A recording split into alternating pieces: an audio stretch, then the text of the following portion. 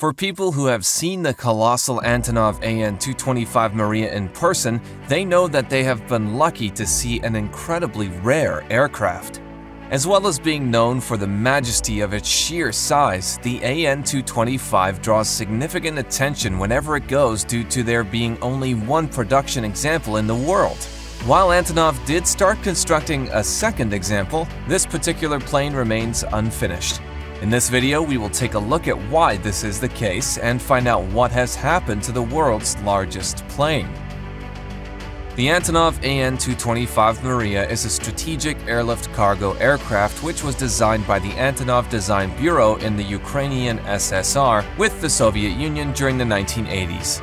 An-225, better known as the Mriya, which is the Ukrainian for dream, creates a fuss wherever it goes. It was first produced back in 1985 and its first flight took place in December 1988. It was originally built as an enlargement of the Antonov An-124 to transport the Energia carrier rocket and Buran-class orbiters. As the USSR collapsed in 1991 and the post-Soviet aerospace industry struggled for survival, various exotic uses for An-225 were proposed. One idea involved converting Mriya into a triple-decker passenger jet, complete with private bedrooms, shopping malls, and a casino. Other space projects in Russia, Ukraine, and the UK eyed Mriya and its planned follow-up, the An-325, as a flying launch pad for a new generation of space planes.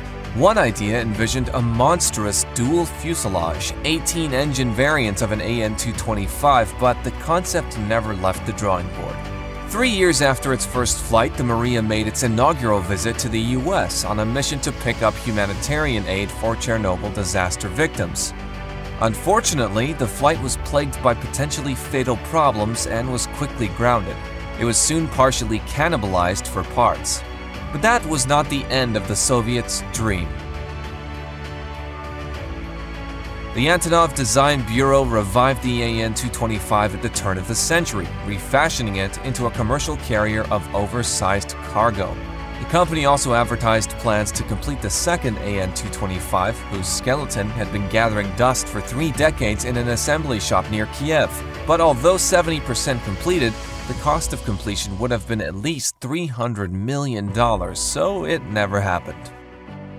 By 2009, construction was abandoned. Antonov's CEO declared last year that getting the unfinished aircraft airborne is now economically unviable. But what an amazing aircraft the An-225 is, measuring 84 meters long with an 88-meter wingspan. It weighs 175 tons without cargo or fuel, which makes it the longest-bodied, longest-winged, and heaviest operational plane in the world. When this aircraft debuted in 1988, it was around 50% bigger than any airline that had ever been seen before. It is powered by 6 enormous Ivchenko Progress D18T turbofan engines, each capable of pumping out over 23,000 kilograms of thrust. These engines were selected for their high takeoff thrust and their low specific fuel consumption of great reliability. Also a big advantage is they are easy to maintain and have low-level noise and contaminant emissions. The landing gear consists of no less than 32 wheels, the only one of its kind. This enables the aircraft to be able to turn within a 60-meter wide runway.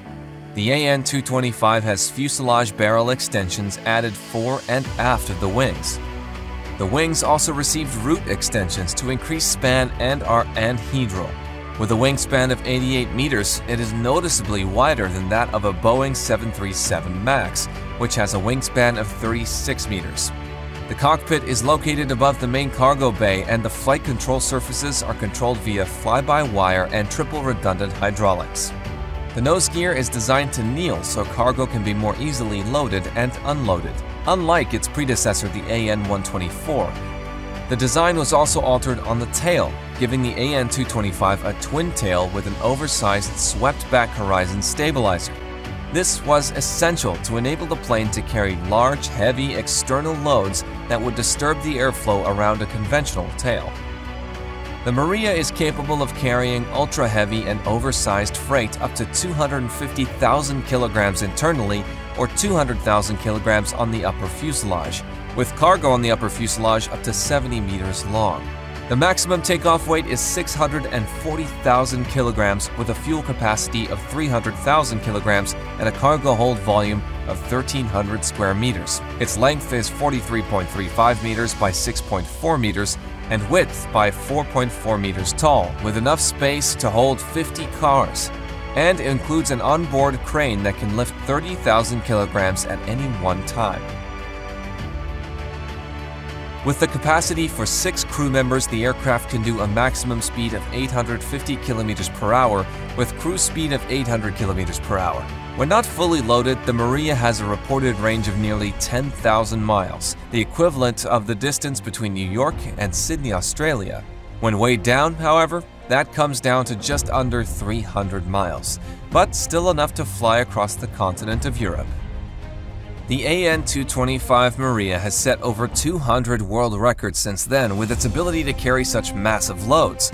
In 2009, it set a world record for airlifting a single payload of 170,188 kilograms from Frankfurt Hahn Airport. The load consisted of a power plant generator. The aircraft also holds a record for being the only plane to have a maximum takeoff weight of over 600 tons and the plane with the widest wingspan. In June 2010, the An-225 carried the world's longest piece of air cargo, which consisted of two 42.1-meter test wind turbine blades, traveling from Tianjin, China to Skridstrup, Denmark. Anyone waiting to hire the aircraft would need $30,000, and that's just for 1 hour.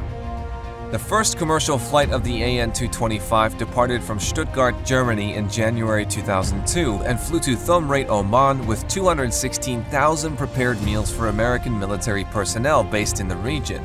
The food alone weighed 187.5 tons. The aircraft has become an integral part of international relief organizations due to the amount of emergency supplies it is able to carry, including military tanks, trains, and smaller aircraft on its back. On April 13, 2020, the old Soviet aircraft delivered 100 tons of medical supplies to Warsaw, Poland, becoming the largest air cargo transport by volume in history, according to the American Journal of Transportation. The active An-225 recently returned to service after a 10-month hiatus. It flew 3 helicopters from Afghanistan to RAF Breeze Norton before returning to its base in Kiev. The 6-engine behemoth's departure was so powerful that it partially destroyed the RAF base's fence. What do you think of the An-225 Mriya? Let us know in the comments, and please like this video if you've enjoyed it.